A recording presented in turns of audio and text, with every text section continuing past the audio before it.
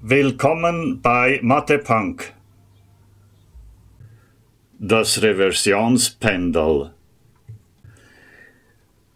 Realistisch betrachtet muss ein Körper, der im Schwerefeld der Erde um einen Aufhängepunkt schwingt, als physikalisches Pendel betrachtet werden.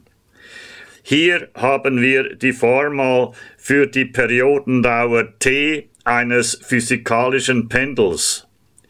Js ist das Massenträgheitsmoment für eine Rotation um den Schwerpunkt S des Pendelkörpers. Der Schwerpunkt S befindet sich im Abstand s unterhalb des Aufhängepunkts D. Aus der Periodendauer t des Pendels könnte man im Prinzip die Fallbeschleunigung g berechnen. Dazu benötigt man die Strecke S und das Massenträgheitsmoment Js. Beide sind experimentell schwierig zu bestimmen. Wir betrachten zunächst einen dünnen Stab, der an einem Stabende aufgehängt ist. Der Schwerpunkt S befindet sich in der Mitte des Stabs. Der Abstand S ist also halb so groß wie die Stablänge. Das Massenträgheitsmoment Js des Stabs ist gleich ms² über 3. M ist die Masse des Stabs. Wenn man den Stab verkehrt herum aufhängt, so schwingt er mit derselben Periodendauer. Wir fragen uns nun, ob es weitere Aufhängepunkte gibt, für welche der Stab mit gleicher Periodendauer schwingt. Dazu setzen wir die für den Aufhängepunkt D1 respektive D2 gefundene Periodendauer der Periodendauer für eine andere Aufhängung gleich.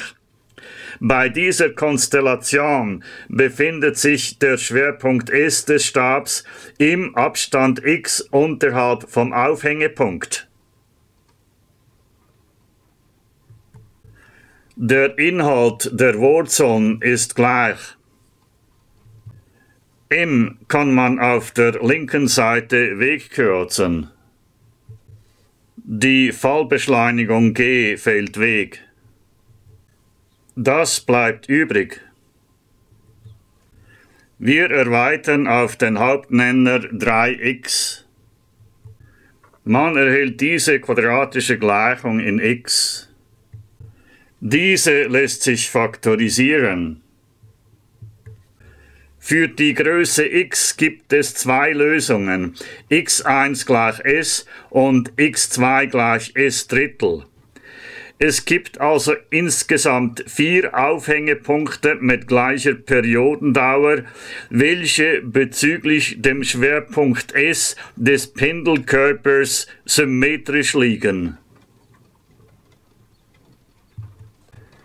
Der Abstand zwischen zwei nicht symmetrisch gelegenen Aufhängepunkten mit gleicher Periodendauer ist gleich 4/3 s.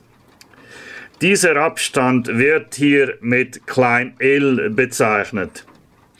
Man sieht, dass man die gemeinsame Periodendauer mit L einfach ausdrücken kann. Die Periodendauer ist gleich 2π mal Wurzel aus L über g. Im Folgenden wird gezeigt, dass dies kein Zufall ist. Die Fallbeschleunigung g lässt sich dann mit dieser Formel ganz einfach aus der gemeinsamen Periodendauer t und dem Abstand L der Aufhängepunkte berechnen. Omega ist die Kreisfrequenz der Schwingung.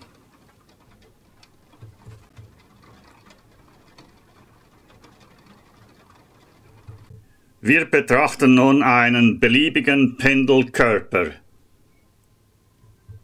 Für einen Aufhängepunkt D1 im Abstand S1 vom Schwerpunkt des Pendelkörpers soll ein zweiter Aufhängepunkt D3 im Abstand S2 vom Schwerpunkt so gefunden werden, dass die Periodendauer der Schwingung gleich ist für beide Aufhängepunkte. Der Inhalt der beiden Wurzeln ist gleich. Das Produkt M mal G im Nenner kann man wegkürzen. Durch Umformungen erhält man diese Gleichung. Es war zu erwarten, dass eine Lösung lautet S2 gleich S1. Dies ist auch tatsächlich der Fall. Falls S2 ungleich S1 und die Periodendauer gleich ist für beide S, gilt dies für das Massenträgheitsmoment Js. Wenn man diesen Ausdruck für Js in die Formel für T1 oder T2 einsetzt, so erhält man für die gemeinsame Periodendauer T dasselbe wie zuvor beim dünnen Stab. Bei der Größe L handelt es sich wieder um den Abstand unsymmetrischer Aufhängepunkte mit gleicher Periodendauer.